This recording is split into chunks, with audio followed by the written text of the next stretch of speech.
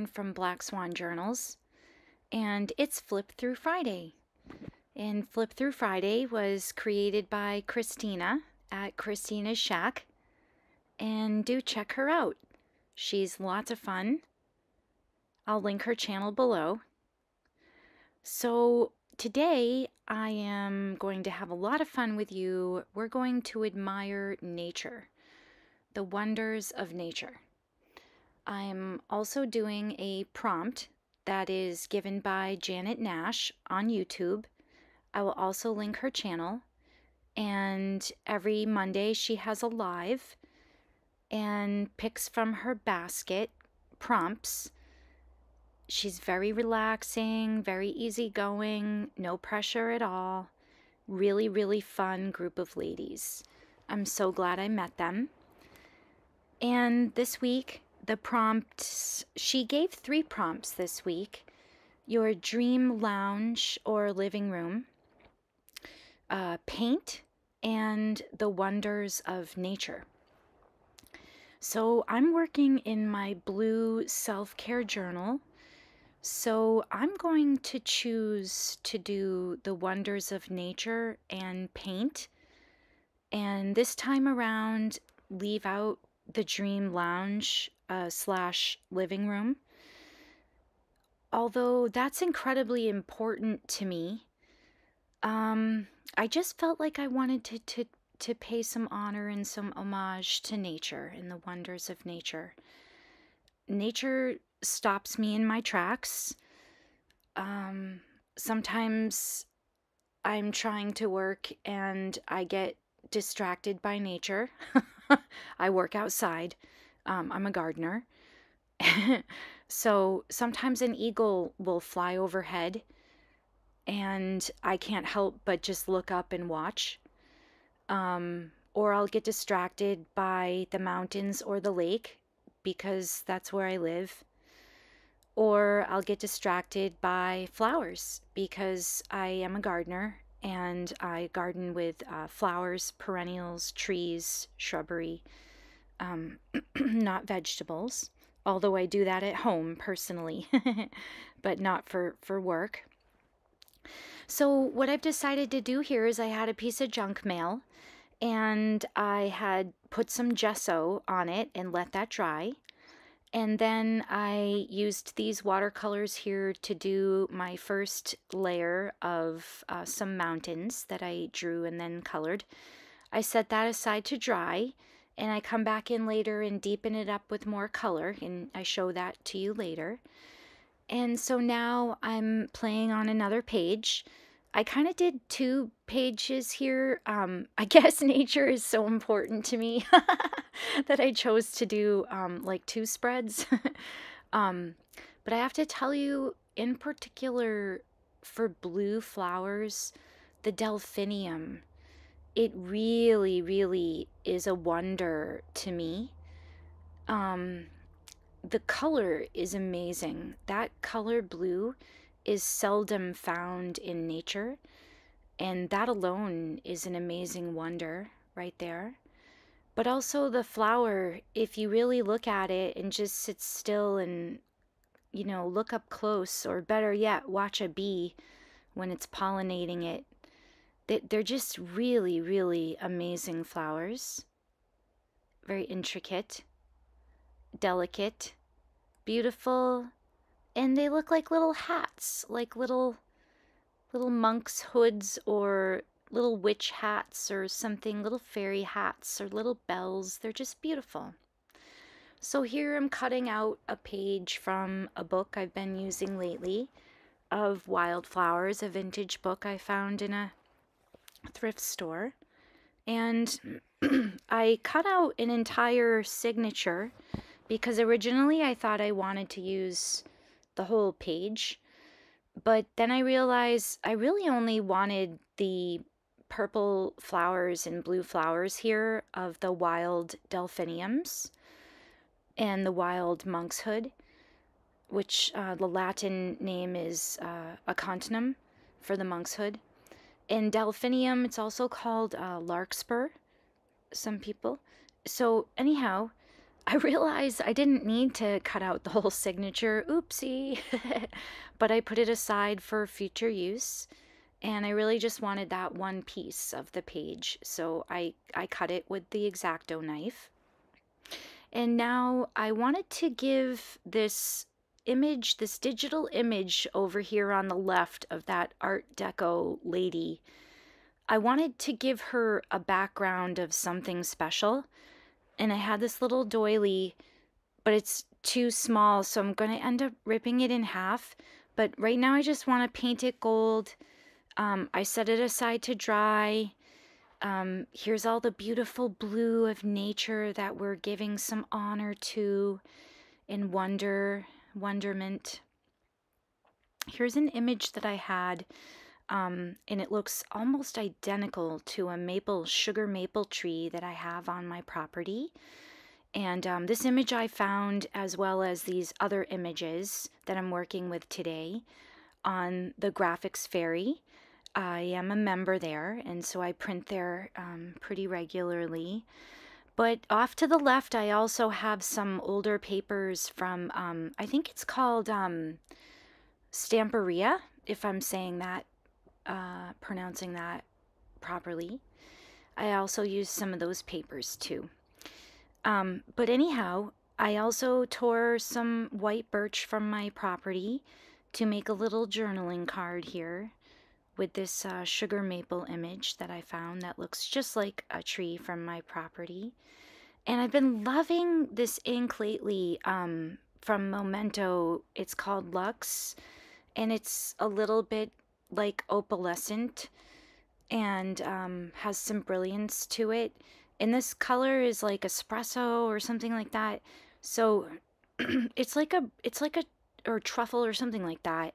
But it's like a brownish, almost like a gray brown. It's really beautiful, and I'm really loving it lately. So anyways, I've been using that to pop out my edges and ink around my edges. And here I had this tag that I bought some 100% hemp to stitch some signatures into journals with. And so I took this piece of packaging and I want to make a tag out of it because I love it. I love what it says. I love the colors. I love that it's natural. I'm figuring out placement here. I like it on this side better, so I end up going with that. So I just want to talk for a minute about the birds that I'm featuring. Oops, hang on. Back up. Let me talk about her for a second. So I chose her because I felt like when she was down in the lower left, she was just sort of like looking and admiring, off to in wonderment of the nature of these delphiniums and the birds that are surrounding her. And there's an eagle coming up shortly as well. So there's an owl, an eagle, and a hawk. So I chose her because she's lovely, she's a goddess, she looks grounded, she looks like she knows what she's doing, she looks very comfortable in life, and she looks wise, like she has wisdom. And she also looked like she was admiring these lovely, lovely flowers. So anyhow, back to the birds. I chose these 3 birds because what they symbolize to me in the world of spirituality, more so like with the universe. And of course, we all know the owl is wisdom. And I just really love that. I'm in my early 50s, pushing mid, and really gaining wisdom all of a sudden in life. It's really popping up for me lately. It really came after my mom passed. It's coming with grief. It's an odd thing. It's very odd. I miss my mom to pieces, but I don't want to get dark. I want to stay light. So yeah, what I've been noticing is wisdom has been coming with the grief, and I've been really coming into my age and just gaining a lot of wisdom lately. So anyhow, I loved her for that reason, and the owl for that reason. And then the hawk. Um, the hawk is very important to me right now because I'm learning to, and just actually naturally, I've been sort of like zooming out on my life like the hawk, and looking at my life from the bigger perspective and from a bird's eye view from far away, and seeing what it needs, and not getting too close up and too caught into detail and craziness and things that just don't matter. So when I am the hawk and I zoom out, I really do grow as a person, and I grow as myself. Like myself starts to grow, and I start to self-improve. So that's the nature of the hawk, the significance of the hawk. And then the eagle coming up. Well, the eagle, especially if you see an eagle after a loved one has recently passed, I hear that it symbolizes like very quick rebirth. And it's just a really beautiful symbol. It's growth, it's rebirth. So I had to include the eagle in this spread. And I am in wonderment of all of these birds in nature, what they do, what they symbolize, how they survive, the fact they can fly. It's just all so amazing to me. And then the flowers, you know. I don't mean to be so boring with what wonders are to me for nature, but yeah, I have to say that flowers and birds are just they're really, really stunning if you stop and study them and look at them close up. But I had to do two spreads because also mountains are just a huge wonderment to me, and sunrises, sunsets. So I also did some honoring to those, and we're going to play with those soon. So I made a little pocket with her, reinforced the top with some washi tape because it was just copy paper that I printed her out on. So I wanted to make it strong so I don't rip it as I use it. And now I inked around the edges of things, and I'm going to glue down this hawk. And I kind of like it sitting on top of the flowers here. And now there was a staple in this paper. I'm feeling it here with my thumb. So I get the idea to remove the staple and place it aside, and then try to line up my stapler with its old staple holes and fasten the pocket with my stapler. And it works out. So I love to blend junk journaling with art journaling, with sort of art therapy journaling, and self-transformation, self-evolvement, self-improvement. I love blending all of those things. I'm also starting to sew and embroider and slow stitch. So I'll be sort of doing all of those things here and hope that you like it. I also, I used to own a flower shop for about 10 years, and so I am a floral designer. I'm now a garden designer and worker. I get my hands dirty. But anyway, I think I'm going to do a video on making a fresh Christmas wreath, like cutting the greens and cutting the berries and mixing up the greens, not just balsam, like showing you some really pretty designer ways to make a fresh wreath for yourself, how to bind it and everything. I think I'm going to do that in a couple of days. It has nothing to do with paper crafts here or journaling, but hopefully you're interested. I thought it might be fun. So here I glue down that little piece of birch onto this little journaling card that I made. I inked all around the edges, inked on the back,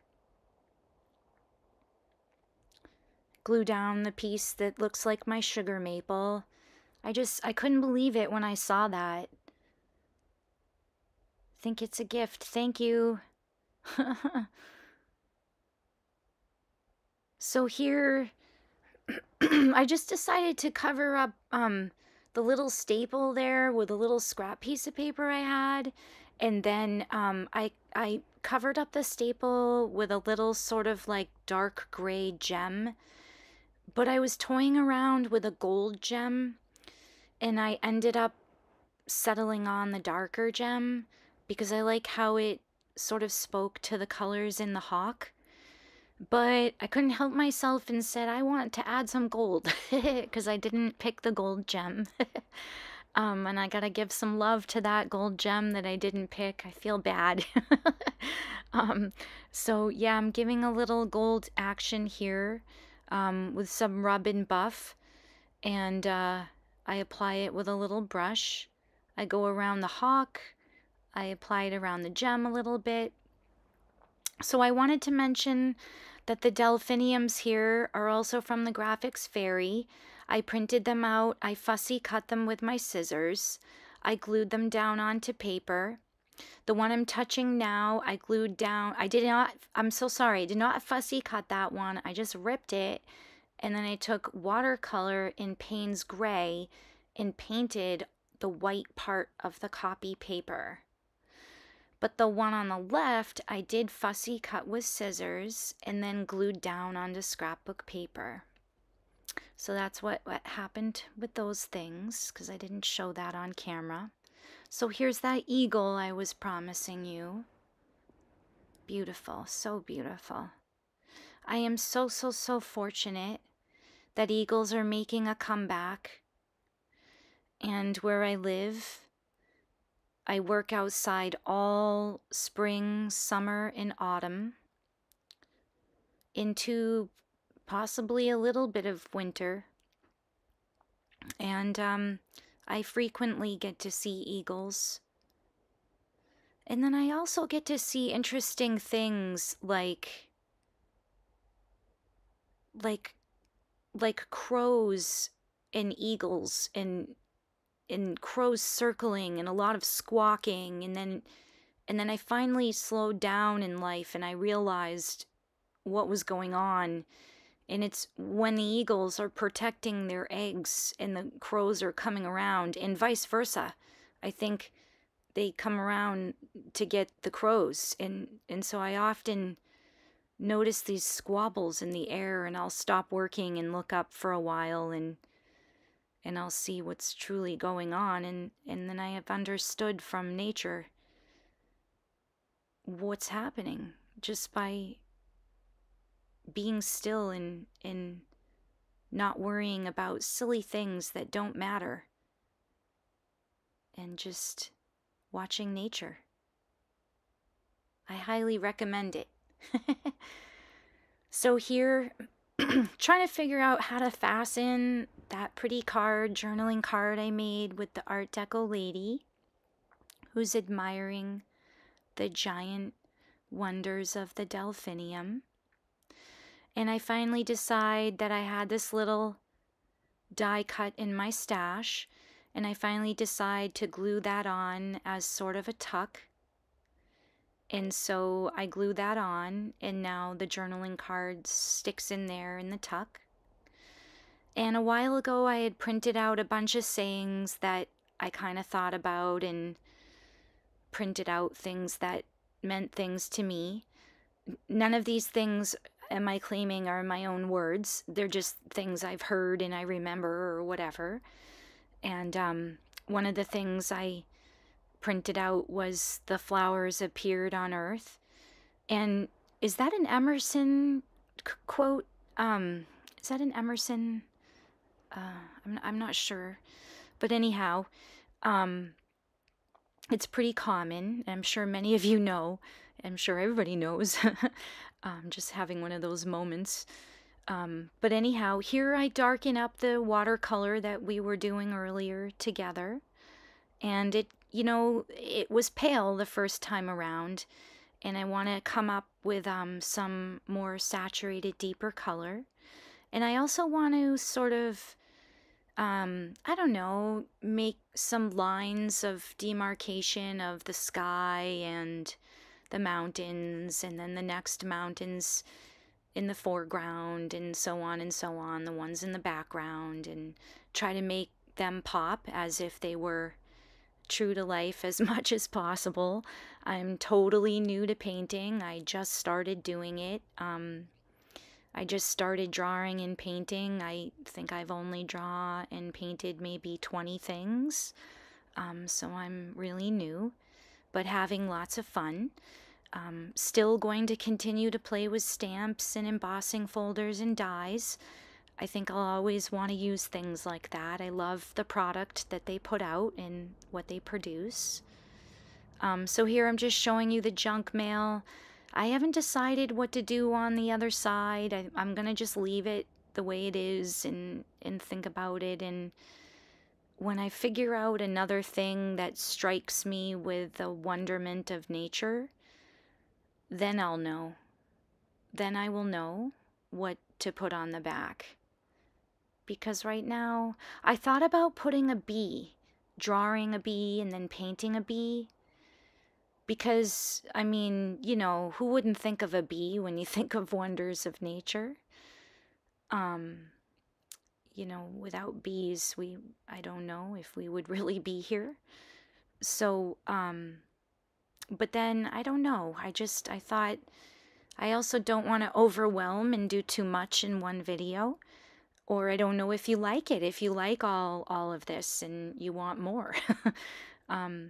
If you'd like to give me your opinion in the comments, please do. And I'm happy to keep pumping out more. But I'm also, I understand if it's like, whoa, rein it back, please. Could you stop? It's overwhelming. I also totally understand that. So here, what I'm deciding to do is have some fun with some more color, even though it's my blue journal. Also, another wonderment to me is sunrise, sunset. Here for me in the Northeast, I have a sunrise. Of course, we have a sunset, but sunrise is in the east and sets in the west. So anyhow, we have some lovely, lovely sunrises. And it's so great to get up at that time of morning when it's still dark out and the sun comes up. It's just magical. But anyhow, what I'm doing is, do you see that little thing of salt in the upper left-hand corner? That's some little shower favors I made for my daughter's baby shower. She was having a girl, or is having a girl. And I put together some little Himalayan salts for the shower favor. But anyhow, just take something like that, draw out a circle, and then you make a mask. And so I put that down on my paper. I do ink blending. I left all the inks there for you to see the colors. And then I just go to town having fun blending. And then I remove the mask, and what that does is it leaves what could be a moon if you want to work with blues and dark colors, but it also could be a sun if you want to work with tequila sunrise colors, I call them. Oh yes, tequila sunrise colors. Ah, I love, love, love. But you could leave it just plain stark white like that. It would be really, really beautiful and very contrasty. But I just want to soften it a little bit, so I go back in with the original squeezed lemonade color. And then I just kind of use finger tool and give it a little bit of the, I think it was the, oh, I can't see. I'm looking at a very small screen, but dried marigold. Yeah, that's what it is. Little bit of that with the brush and my finger, just to make it look more realistic. The sun is a ball of fire, after all.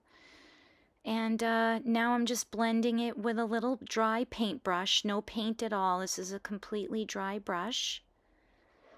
And voila. So now I decide to, this is a journaling card, by the way. So the back is blank. And I am honoring the sunset as a wonderment to nature. And here I have a stamp that is probably more simulating wind, but I feel like it could look like the ocean, so I stamp it up. And I make a pocket, and I end up ripping the pocket, gluing it down, and then putting the sunset journaling card within that pocket.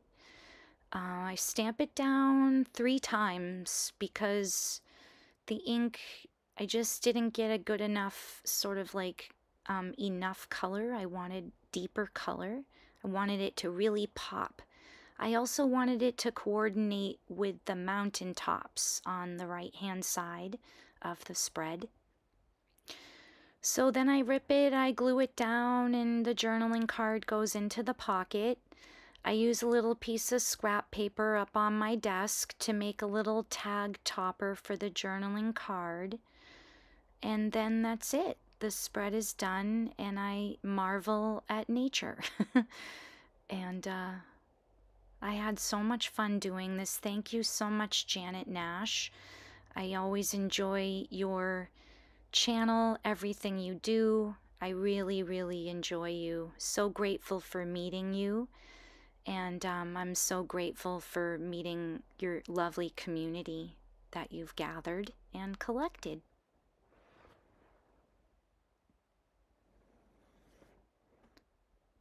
So there's the pocket. I did ink around the pocket, and I used the bottom sunset color, which is festive berries. No, I think I used abandoned coral. So I didn't use the bottom color because it's the second to bottom color on the sunset.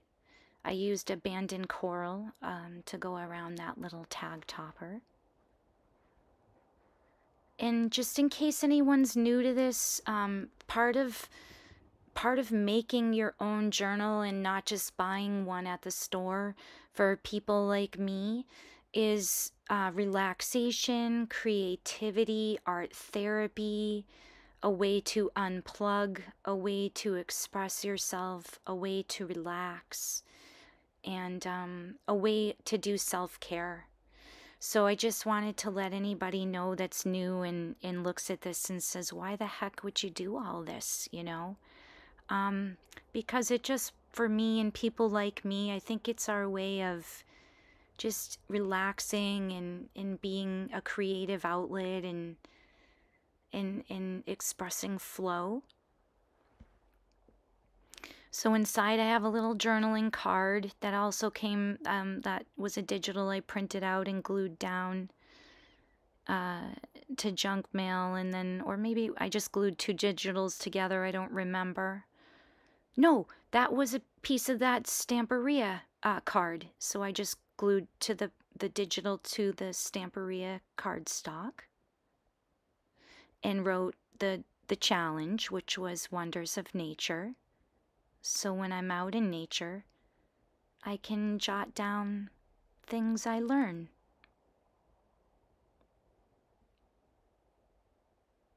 Like when I'm staring at the delphinium up close, what is it that I'm learning? Or when I'm watching the sunrise or the sunset, what is it that I'm learning? Or what comes to me? What messages or gifts or downloads come to me that I need to remember?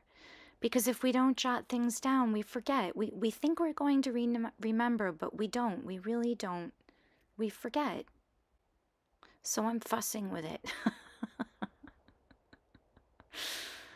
I have no idea why. I think I'm trying. It has not been sewn in yet. We're going to be doing that next. Oops, I take a bite of an apple. So I think I'm just sort of straightening out for you so that I can pick it up and give you a close-up. Because it's not straight yet, because it's not sewn in yet.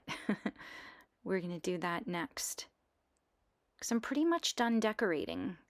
There's maybe 4 other pages that haven't been decorated that I'm going to do spreads on about gardening. Because gardening is very much self-care for me. But you've probably had enough of the parts series. This is part 6 after all. So I think part 7 is going to be making a spine and making a cover. And if it's not too long, then sewing in the signatures. If it's too long, then the signatures could be the next part.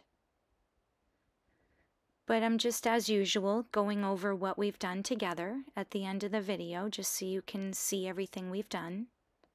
Sometimes when I watch other creators, I always get sad when I don't get to see everything. So I try to do that for you, and I try to, at the ends of the videos and beginnings, give you some close-up shots too. I hope that's helpful to you. I hope you enjoy that. I always do when I watch other people's videos. It's so nice to see and admire and appreciate their work. But so here she is. There's a little tag here. A little die cut that I had from the past. And the eagle and any moments of clarity I get in nature. And I often do. Some extra journaling space on the back of the eagle.